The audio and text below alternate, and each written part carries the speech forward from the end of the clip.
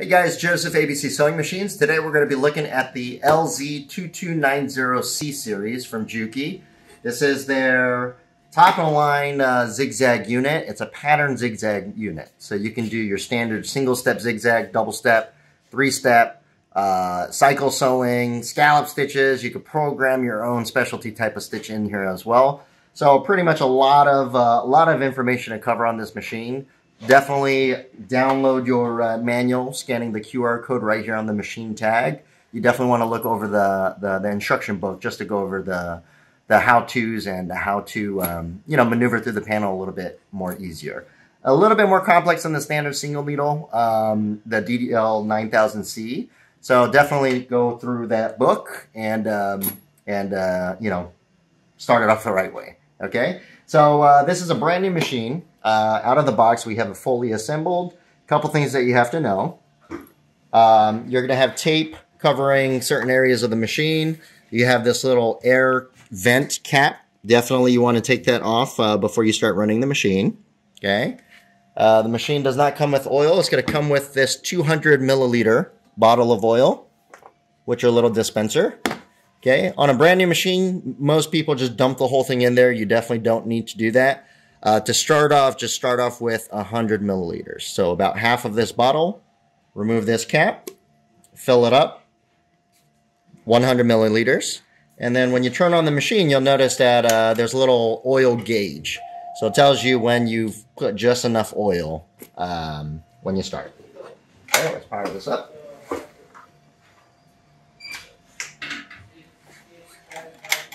Okay.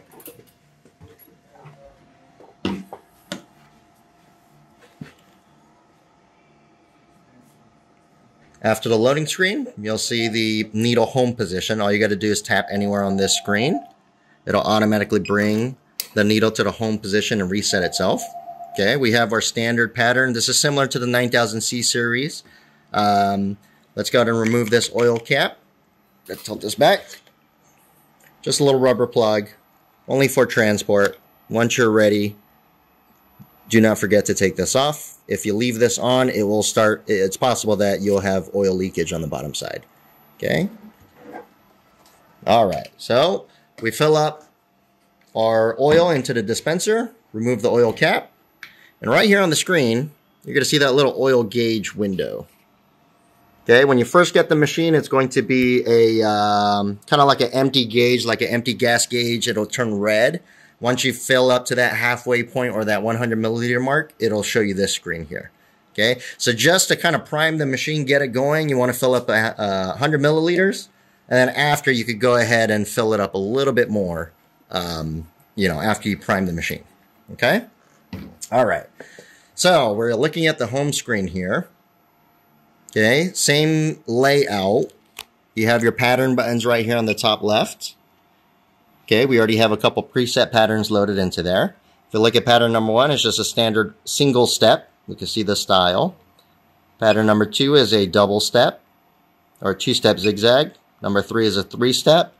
Number 4 is kind of like a curved type of zigzag pattern. 5 is just a standard single needle straight stitch. 6 is just standard. And then we have our cycle program. So the cycle program is you can pretty much customize your own type of stitch and put however many steps. So if the first set of stitches, you want it to be a wide type of stitch, and then the next set you want it to be thinner, and then the next set thinner, and then back wide, you could go ahead and customize it from that way. Okay, so the layout, very, very similar to the little brother, the JUKI-L9000C single needle. Okay, we're just going to go with the standard one. Most of the settings here are just about the same, except for the new zigzag width button. Okay, so we still have our tacking functions, which we could just turn on, turn off. If we want to make changes, we just hold down the tack button. Same thing, shows me the tacking, how many times we want it to tack forward and back. And right here we have a new button. This is going to be what type of condensed stitch that you want. What kind of type of tacking do you want? Do you want the tacking to be the full width of your zigzag that you have set? Or do you want a nice, small, compact one and then starts off with the zigzag? Okay, so you have a lot of range and a lot of options to kind of fine-tune your garments. Okay. Can escape out. Okay, right here, we have a lot more types of pattern stitches. Okay, so these are all the general stitches that are preloaded in there. You can play around with these, change the width, change the length, the condensed stitches. You have all access through this screen here. Okay, all the different types of pattern stitches you can do. Okay. Right here we have what type of tacking that we plan to use. Okay, so just like the single needle, we have our standard tack. This is the most common one. It'll start tack, and then stitch, and then end tack. The solid line is a fixed stitch. So if I wanted to do, you know, cover like a, let's say we're sewing a label on, and there's a little zigzag stitch on the edges. What's the length of it? The solid line means that from beginning to end, if I put in 10 stitches, it'll go 10 stitches and stop. Okay, so play around with that one. This is going to be your bar tacking or just a standard tack type of function. So you could just have it go back and forth in a tacking motion. This one here is if I have an actual shape. Let's say if I wanted to go around a different shape, let's say like a pocket.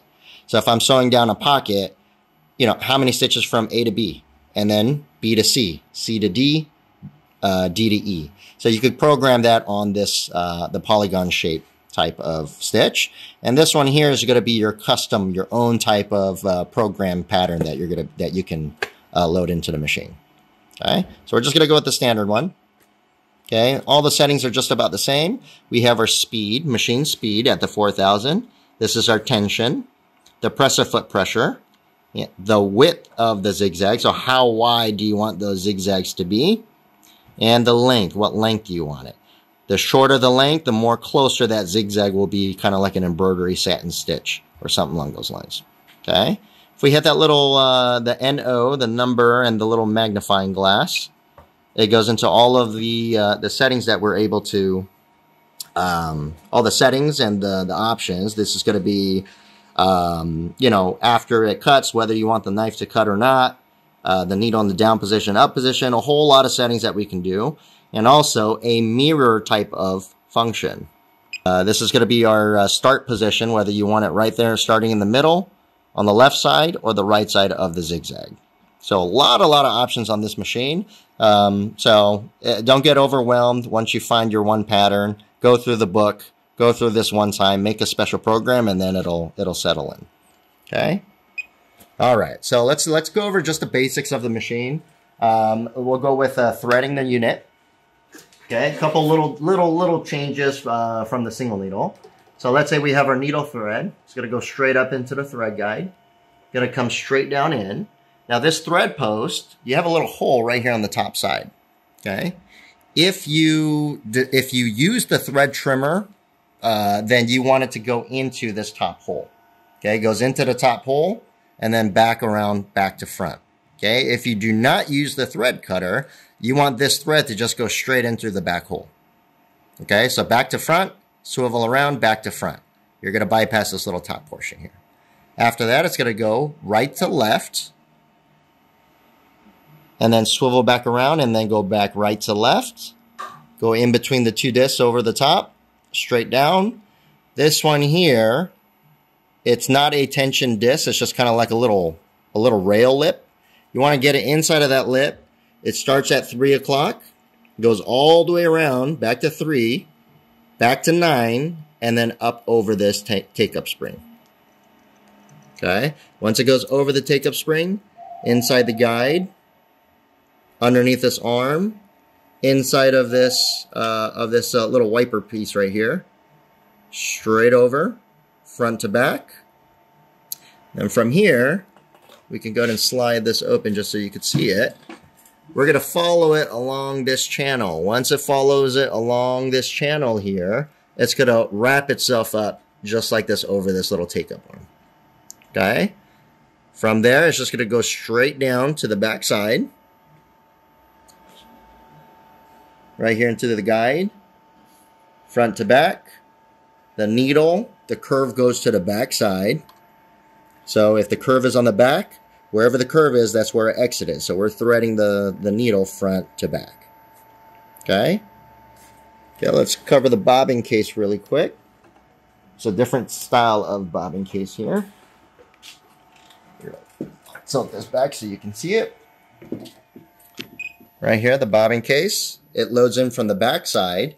Lift up the tab, pull straight back. Okay, when you take the bobbin case out, you want to make sure the needle's in the highest position. Okay, we got a couple new things right here to show you on the bobbin case. I'm going to go ahead and take this out. Okay, so my bobbin goes into the bobbin case clockwise. So when I pull the thread, it goes clockwise. It's going to swivel all the way around. It's going to go in through this first little cut. Comes out underneath this the tensioner spring, the black one. And then it's going to go back in through the exit slit. Okay, and then right here, we have 3 holes, 1, 2, and 3. Okay, or A, B, C, I believe. Okay, so on your general sewing, you want it in this middle channel. Okay, that one's A, I believe, in the book. Okay, if you want a little bit more tighter tension, you want to go to the B, which is this this longer one in the front. Okay, and then the C is for special operations. I think it's for specialty stitching or something along those lines. Okay, so majority of the times you're going to be in this middle channel. Okay, if you need a little bit more tighter tension, you're going to go to this B section here. Okay, so once you have that, you want about 2 inches more or less, 2 inches hanging off, and then you load this back into your bobbin case. Okay, so we're just going to do general sewing, so we're going to go to the A, the middle one. Okay, this stays up, come straight back, and make sure you hear that pop. And now it's locked in place. Okay, we're going to come back down.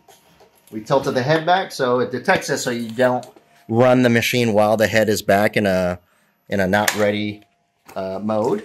Okay, we're going to turn this back on. Okay.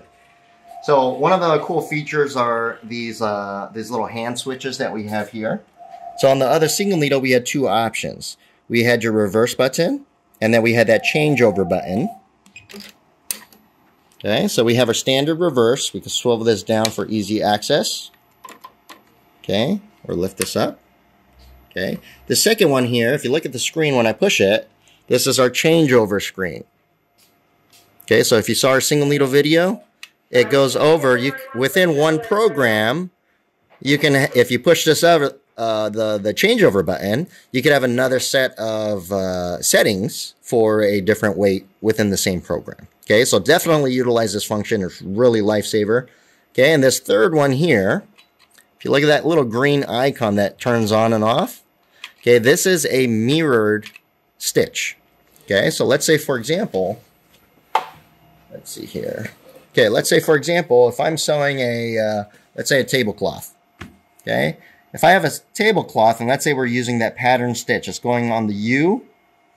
Okay, when I hit that mirror button, it will mirror the same design opposite. Okay, so if you're stitching and then you have to turn, you utilize that mirror option if you need be to balance it out to have that even type of stitch going all the way around your garment. Okay, so the mirror stitch, very, very useful. Those are not the settings that you can kind of, that you have to use. You could pre-program any one of these 3 buttons to whatever function that the machine allows you to do. Okay, pretty simple to do. Just going to hit the M button. Okay, we go into the mode button, or the menu list. We're going to scroll down. Actually, we're going to hold down the menu button for 3 seconds to access that screen. You'll hear that extra little click. Now we have hand switch settings number 13. This is switch number 1, number 2, and number 3. Okay, so number 2 is our changeover, or the mirror. Okay, so you can change and program each one of these buttons to do any of these functions here. Let's say if you wanted it to slow down the stitch, or you just wanted it to stitch one time forward, or if you wanted to engage a more condensed type of tacking, you could play around with this one. This is really, really useful to kind of customize it to, you know, the job that you guys are really using, and more convenient for you guys to do. So you have 3 buttons that you can pre-program to whatever that you'd like.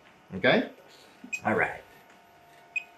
So the good thing about the Smart Solution, JUKI Smart Solution machines is we still have full capability of running it through our JUKI app.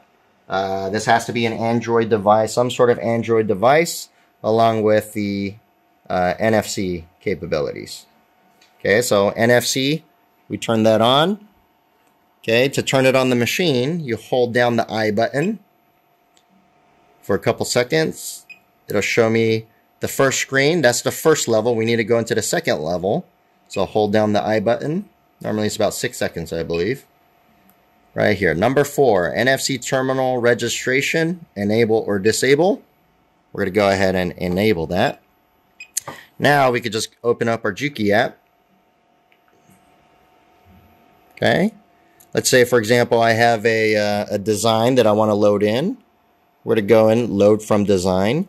These are the machines that are compatible with the Smart Solution. We're going to go to LZ-2290C. And from here, I have my preset programs that I have ready to go just in case something happens with the one on the machine.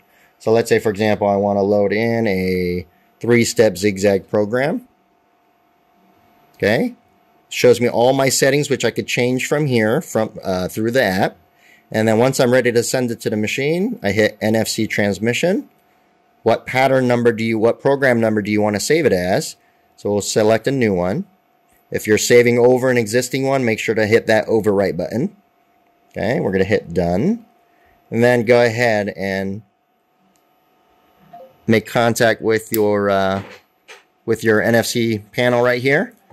And then it will go ahead and register that new design, pattern number 7.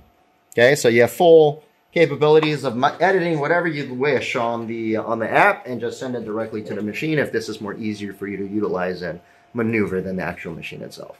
Okay, so I just wanted to go over just some of the features. You know, the threading a little bit different from the single needles in some other machines, so I just wanted to cover that with you. But very, very solid machine. This is a manufactured in Japan, so this is a very high-end durable machine. Now, this is more for the lighter side of the fabrics. So if you need to sew denim or anything along those lines, might not be the right fit. We can calibrate it. It's not going to be ready out of the box for that type of setup without some sort of adjustment. So just be wary on that. Make sure you know, and wherever you're getting the machine from, it is calibrated for the fabric that you want to do. This machine comes standard with a size 10 needle. Okay, so more on the lighter side. This one is going to a dance studio, so they use a lot of spandex, a lot of mesh, a lot of stretchy fabrics, so we set this up for that size 9, 10, 11 needle. Okay, so very important, making sure your machines are calibrated for that, and you still have the options of changing your feed dog stroke, a lot more customization that you can do and implement a lot more settings. So yeah, just make sure that these are already programmed for the type of jobs that you do. Okay, so hopefully this video helps. Very, very solid machine, LZ-2290C, and this is the full digital version, which is our favorite over here. And yeah, if you have any questions, feel free to give us a call, and then we'll help you out. Take care.